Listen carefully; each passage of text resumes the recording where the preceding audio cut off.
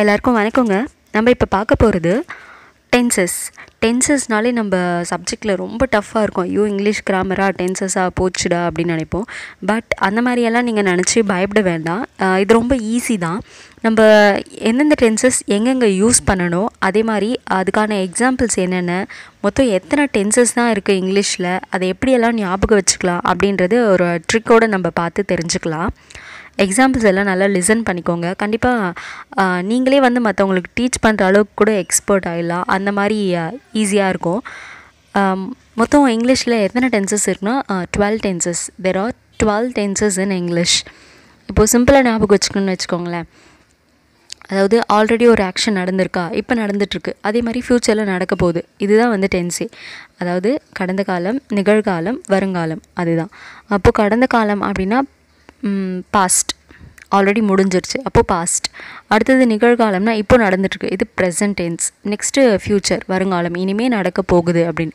அப்போது present tense, past tense, future tense. இது மூணுத்தை நீங்கள் ஞாபகம் வச்சுக்கிட்டிங்கனாலே மற்ற டைப்ஸ் எல்லாமே ஈஸியாக ஞாபகம் வச்சுக்கலாம். ஒவ்வொன்றுத்துக்கும் வந்து 4 டைப்ஸ் வரும். பாருங்கள், இப்போது ப்ரெசன்ட்னா simple present, present continuous, present perfect, present perfect continuous. இது ப்ரெசண்ட்டுக்கு. இதுக்கு ஒரு 4 வந்துடுச்சா. அடுத்தது பாஸ்ட் டென்ஸ்க்கு பாருங்கள். Simple past, past continuous, past perfect, past perfect continuous. Next future tense. Future tense பார்த்திங்கன்னா simple future, future continuous, future perfect, future perfect continuous tense. இவ்வளோ தான். So டோட்டலாக நம்ம பார்த்திங்கன்னா 12 டென்சஸ் இன் இங்கிலீஷ். வெறும் 12 டென்சஸ் தான் இருக்குது. அதுலேயும் 3 major part, present, past, future. இதை வச்சு தான் மற்றதெல்லாம். ஓகே, நம்ம இப்போ ஒவ்வொரு டென்சஸாக பார்த்துடலாம். ஃபர்ஸ்ட் நம்ம சிம்பிள் ப்ரெசன்ட் டென்ஸ் பற்றி பார்க்கலாம்.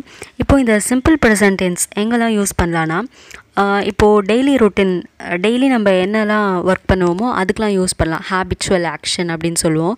யூஸ்வலாக இதை தான் நம்ம பண்ணுவோம். இப்போ காலையில் எழுந்தோடனே என்ன பண்ணுவோம், ப்ரஷ் பண்ணுவோம்.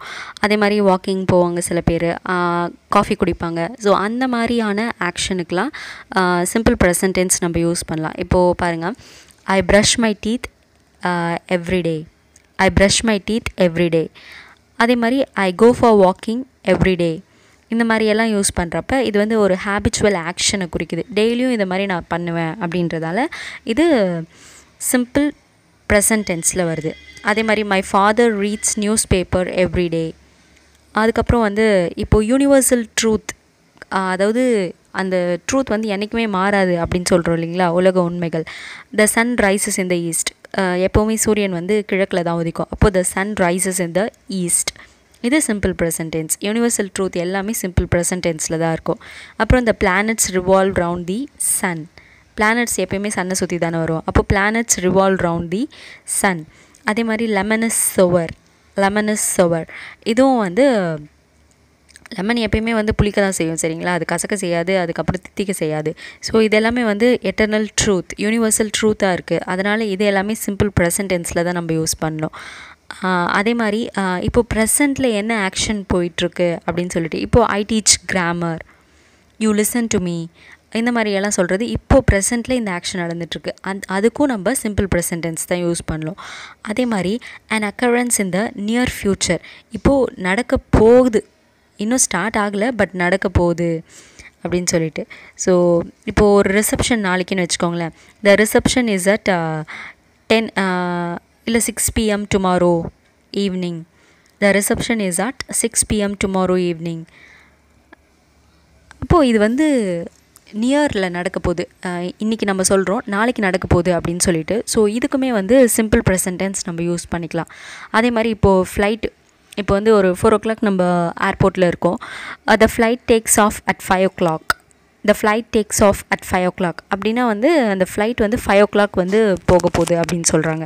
ஸோ இதுக்குமே வந்து சிம்பிள் ப்ரெசன்ட் டென்ஸ் நம்ம யூஸ் பண்ணிக்கலாம். அதே மாதிரி முக்கியமாக இன்னொரு விஷயம் என்னென்னா, ப்ராவர்ப்ஸ் எல்லாமே வந்து சிம்பிள் ப்ரெசன்ட் டென்ஸில் தான் இருக்கும், சரிங்களா. Health is wealth, love is God, make hey while the Sun science, சரிங்களா. ஸோ இந்த மாதிரி that there is a will, there is a way. So Proverbs எல்லாமே வந்து சிம்பிள் ப்ரெசன்ட் டென்ஸ் தான். இதை கண்டிப்பாக நம்ம ஞாபகம் வச்சுக்கணும்.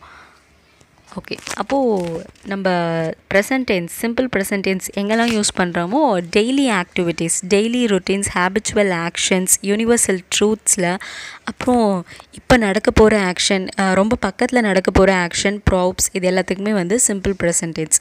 அது மாதிரி நம்ம ப்ளூரல் வேர்ப்ஸ்லாம் யூஸ் பண்ண வச்சுக்கோங்க. ஹீ ஒர்க்ஸ், ஷீ ஒர்க்ஸ் அப்படிலாம் சொல்லுவோம். ஸோ ஹீ ஸ்டடீஸ் வெல், அவன் இப்போவும் நல்லா படிச்சுட்ருக்கான், முன்னாடியே வந்து நல்லா படிச்சுட்ருக்கான். இது எல்லாமே வந்து சிம்பிள் ப்ரெசன்ட் டென்ஸ்.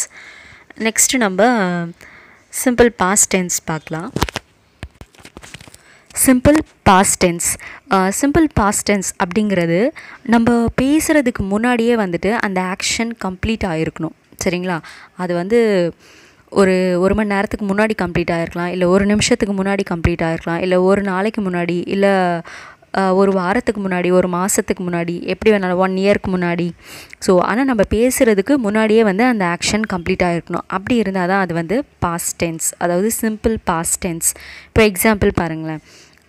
ஐ சா அ ஸ்னேக் எஸ்டர்டே. அப்போது நேற்று வந்து நான் பாம்பு பார்த்தேன். அப்போது அது முடிஞ்சிருச்சு, அந்த ஆக்ஷன் வந்து கம்ப்ளீட் ஆயிடுச்சு. அப்போது அது வந்து சிம்பிள் பாஸ்ட் டென்ஸ். அதே மாதிரி ஐ finished my BEd in 1996. I finished my BEd in 1996.